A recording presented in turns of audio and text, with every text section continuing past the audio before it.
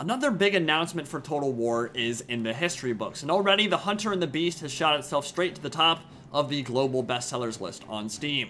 Clever girl. But the news keeps rolling in, with Gor-Rok the Great White Lizard confirmed as the Free Lord, coming with the update, start positions for Markus Wulfhart and Nakai the Wanderer, a glimpse at their skill trees, and a complete overhaul to the Empire campaign, a long-awaited one.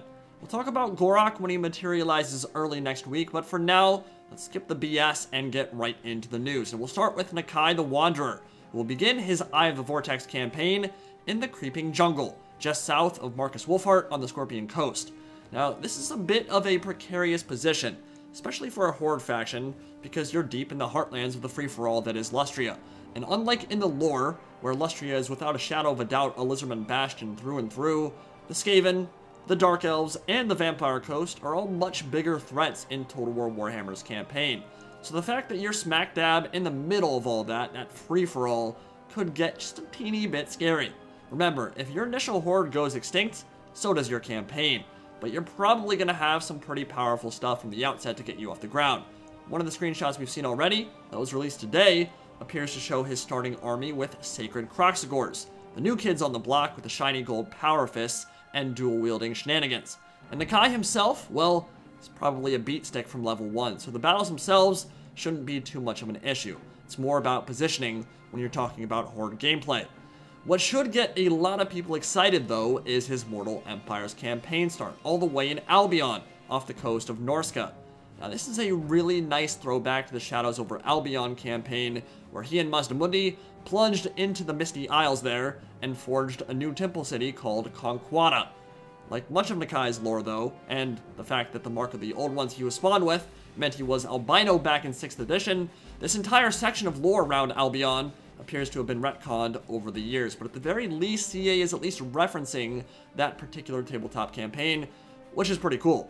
And it is a great start position for a Horde faction, especially for the Lizards, because they really needed a change in scenery. They've been in the deserts, they've been in the jungle since Total War Warhammer 2 was first announced. To be in the snowy, misty Isles up north will be a pretty great start, so I'm pretty hype about that. I imagine he'll be doing a lot of chaos killing in my first playthrough, and in a head-to-head campaign, him against Wulfric or Throg would be very thematic and a lot of fun. And as we talked about yesterday, he's got unique Horde mechanics, gifts conquered settlements to vassals, and he has a heavy emphasis on Kroxigor lords and units, which is kind of what we were expecting from the beginning. I also like the fact that the Dread Saurian itself kind of has a crocodilian aesthetic going on. It's not quite like what we saw from the tabletop, but it looks amazing regardless, and I think that it's going to be a really, really cool unit. He gives all Kroxigors frenzy and makes them faster, which is disgustingly good, can become unbreakable, has 2 quest items, including the Ogham Shard, which is yet another nod to the Shadows over Albion campaign, and appears to get bonuses for killing off each of the 4 famous hunters that Markus Wulfhart will try and recruit. Now, on top of that, the regions he captures can be dedicated to one of 3 separate old ones. Quetzal the Warrior, Zolanka the Lost, whose protege Chakata of the Slan purged the entire Southlands of demons in a Deliverance of Itza type spell, and Itzel the 3-horned beast. Itzel appears to summon Razordons and buff Kroxigors in an army-wide kind of buff, but beyond that, we don't know really how all of that's going to work, other than you will capture a settlement, you will dedicate it to a particular old one, and then your vassal, the defenders of the old ones, will then capture the settlement and take control of it while you go gallivant off somewhere else. Now, for Markus Wulfhart, the Huntsmarshal, you'll be starting on the Scorpion Coast in northern Lustria, stone's throw from Skeggi, Mazdamundi, and Luther Harkin. For Mortal Empires, mostly the same, but it's the Creeping Jungle instead, so just moving a little bit further west. The Temple of Tlenkon is a long-lost temple city razed to ruin during the Great Catastrophe, and it will be your base of operations. Simply from a head-to-head campaign perspective, I feel like in most situations, this rivalry is going to be over super quick. I mean, in the Vortex campaign, both factions are right on top of each other, and whoever wins that first battle probably outright takes the W. Might not actually make for the most interesting head-to-head playthrough. What should be interesting, though, is taking a bunch of mortal men, putting them in a position to colonize a continent that will rise up to eat you, literally, and take on the Jurassic jungles with faith, steel, and gunpowder. Despite how amazing these Sacred Kroxigors and Dread Saurians look, I'll venture to guess that significantly more players will start with Wulfhart and the Empire on September 11th. Simply because a lot of Game 2 owners have probably never gotten the chance to play the Empire before, don't own Game 1, so for them, it's going to feel like a whole new race, because it pretty much is, and it's going to feel like a whole new game. So, I personally think the Lizardmen look cooler in this update, but the Empire is going to be newer content for a lot of the people that are now playing Mortal Empires, or the Vortex campaign for the first time with the Empire. It appears we have gotten confirmation that the entire roster will be limited at the start of his expedition, not just the RORs and special units, but pretty much his entire roster. But as reinforcements trickle in through supplies and the Imperial Mandate mechanic, you will be gifted better and better stuff as you expand. Kind of feels a bit like the Crusade mechanic similar to the Teutonic campaign from Medieval Two Kingdoms, with the French and English and Holy Roman Empire sending all their nobles over so they could get a taste of some pagan blood alongside the Teutons. Same thing here, only this time it's skyscraper-sized dinosaurs trying to eat you instead of pagans trying to murder you. So hold on to your butts, it's gonna get crazy. Now Wulfhart has one quest item, the Amber Bow, a double shot buff for huntsmen that will turn them into better versions of Deepwood Scouts, allowing them to fire off 2 projectiles a volley, armor sundering attacks for himself, Vanguard deployment for his entire army, which while thematic is just kind of being given out like candy at this point, so I'm kind of like, meh. It's fun, but it doesn't need to be on every lord in the game, and it kind of feels like that's where we're headed at this point. And big buffs to huntsmen and huntsman generals as we were expecting.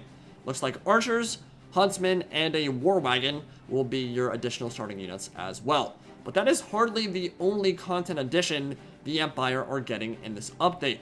Long have we waited, and finally another old world race is getting some long-deserved lovin'. For one, the map itself is getting reworked quite tremendously, in fact, especially when we're talking about the Empire regions. The Moot is getting its own province, halflings confirmed, pretty awesome there, and Solent is getting added to the southeast of Nuln. Now, 800 years ago, Gorbad Ironclaw, one of the biggest and baddest and meanest and greenest orc war bosses of all time, maybe the baddest, rampaged all through the area and ripped the southernmost Empire province out from the bedrock, leaving it a smoldering ruin. The Reichsmarschall Kurt Helborg now wields the Solent rune thing that was left over from that disaster, and it looks like Karl Franz is trying to reinvigorate the Imperial territory down there in the south as he summons the Electrocounts.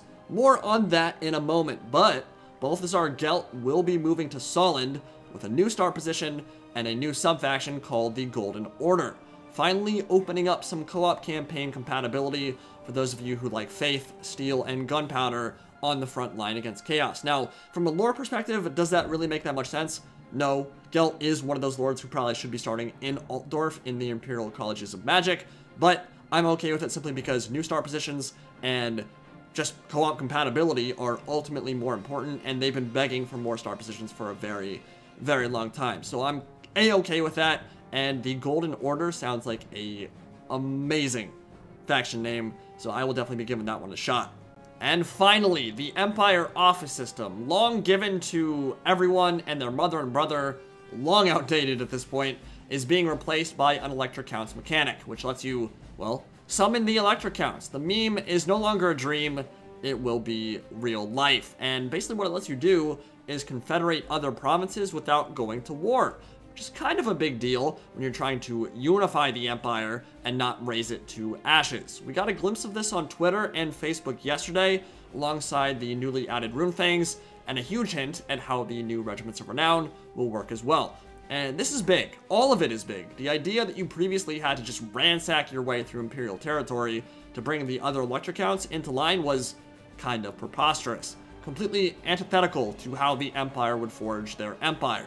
If you kill civilians and burn down all the important cities, no one's gonna want to join you. So it was clearly lacking on the diplomatic side of things, as Total War often is, so summoning the Electrocounts through diplomatic missions and currency generated by doing things they like should be a much better alternative. But more than that, now each province will have a Runefang tied to it, and a new Regiment of Renown as well.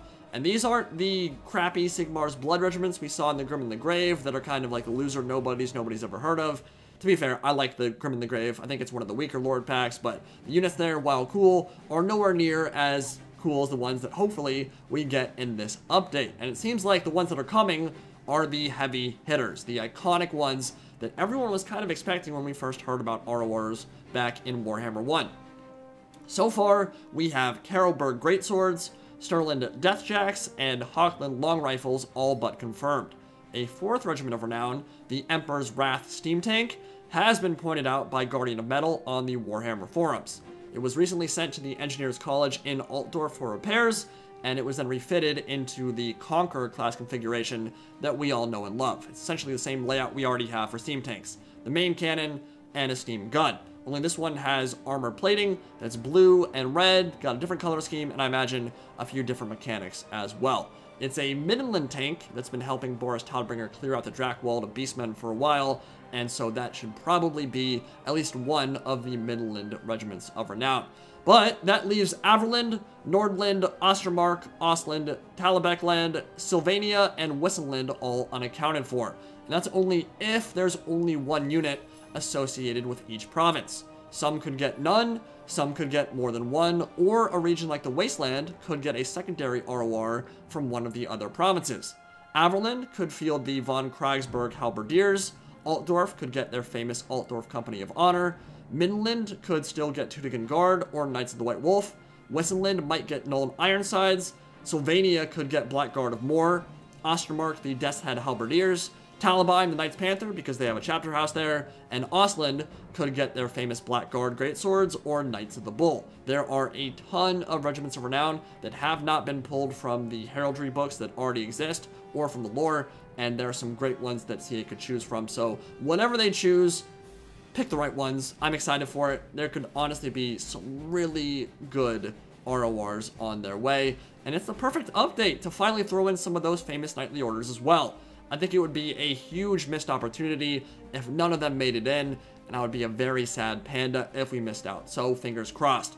But no matter what, seeing OG regiments like the Carroburg Greatswords, which are 100% explicitly confirmed, make the cut, warms my heart to its core. Nothing is more legit than seeing a feathery cap dude in Lands Connect style armor with that badass looking aesthetic just slicing through hordes of chaos trash. That's gonna be sweet.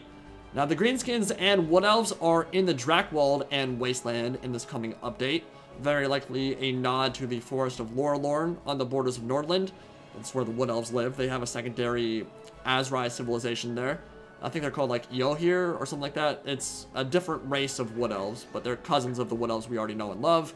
And we're even getting a new battle map type as well, in the mountain passes at the borders of the Empire itself.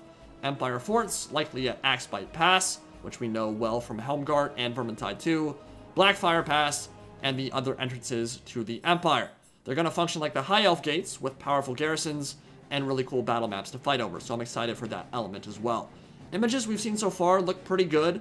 Some actual space to maneuver, some elevation that kind of makes it so it's not just some flat checkerboard style map. Makes them more appealing than the base game sieges we've had at the very least. Don't know if I'd go so far as to say they're as good as Shogun 2s or Rome 2s or previous Total Wars, but we'll know when we actually get our hands on it. So I will definitely give those bad boys a shot as well. But overall, I think the Empire update is pretty exciting from what we've seen so far, especially from a campaign perspective, and I think it's going to do a lot to liven up their playthroughs and give players more options.